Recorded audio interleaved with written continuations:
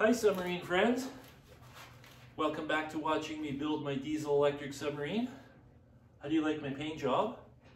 I decided to paint this because looking at that ugliness finally got old and I don't have to drill or weld or anything else on this, so it's safe to paint the front. I've been using a hose here, a split hose for a seal. I'm going to see if I can find some kind of a seal that looks a little bit nicer than that hose. And that could be one piece, you know. Anyways, when I'm bored, I'll search the internet for something. Another thing I have to figure out, somebody brought up a really good point, or reminded me of a good point, I think about it often, is insulating the hull. Now, I talked to two other people who have similar submarines. One of them is 70 tons, but it's still a personal submarine, but it's gigantic. And then the other one is actually almost exactly the same size as this. Plus there's a third one in California the same size. But anyways, they don't insulate their hull. They just live with the condensation. So I've operated a submarine, a 6,000 pound submarine in Canada in the summer, and the condensation was never a problem. When you dive the submarine, so you're at the surface, it's 30 degrees Celsius at the surface, you dive, it's 4 degrees on the bottom. Well, the hull starts to sweat, and it's no big deal. You come back to the surface, you open the hatch, you have a fan circulating air, and all of a sudden it's dry in there again.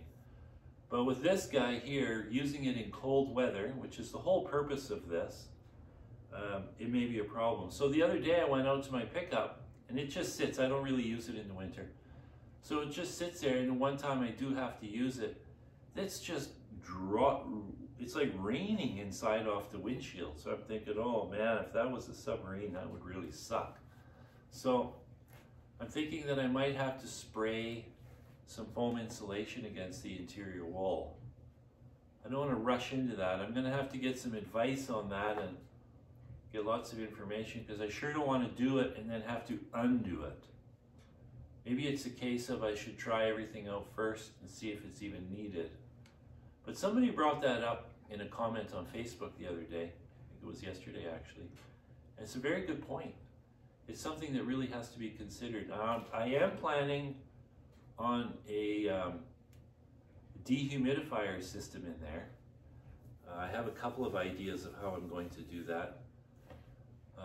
And when it's parked, when the submarine is parked and not in use, it's going to be sealed and I'll pull a vacuum on the hull, and then I have an electrical connection going through the hull so I can plug in an AC powered dehumidifier to keep the humidity out.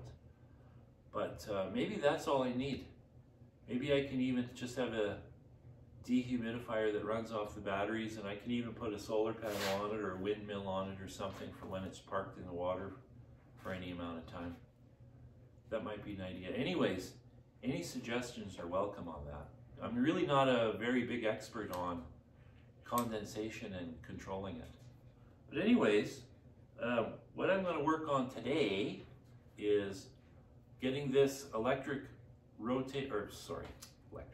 getting this rotating penetrator shaft installed. And what this is it's a stainless steel shaft with 2 O-rings machined on it.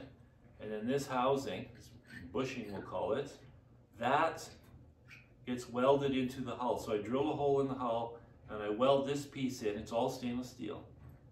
And then this end piece will have a handle on it, and it's got a set screw. So that will rotate the shaft. And then this end here, this little collar, has a locking set screw, and that stops the shaft from trying to move in and out. Well, in. And then this is to turn on the valve for the exhaust. Right now, I have to open the hatch.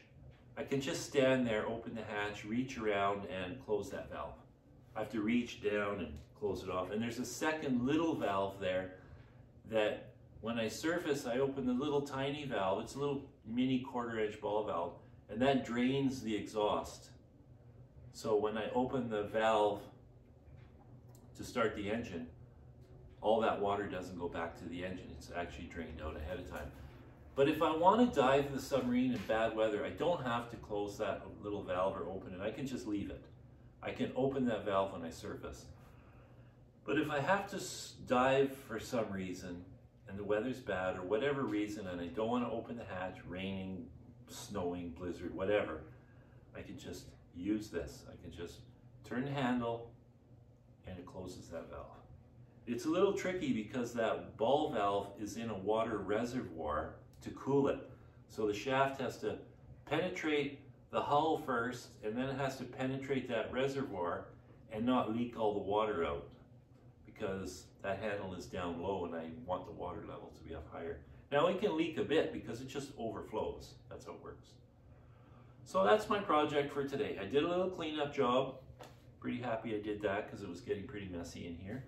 Got my new welding helmet, so my welding quality should improve back to where it usually is. And life is good. So I'll try that helmet out today when I weld this in. So that's it for today. Nothing too exciting. Tomorrow we're going to the big city and gonna get a bunch of parts and pieces so I can carry on. Ciao.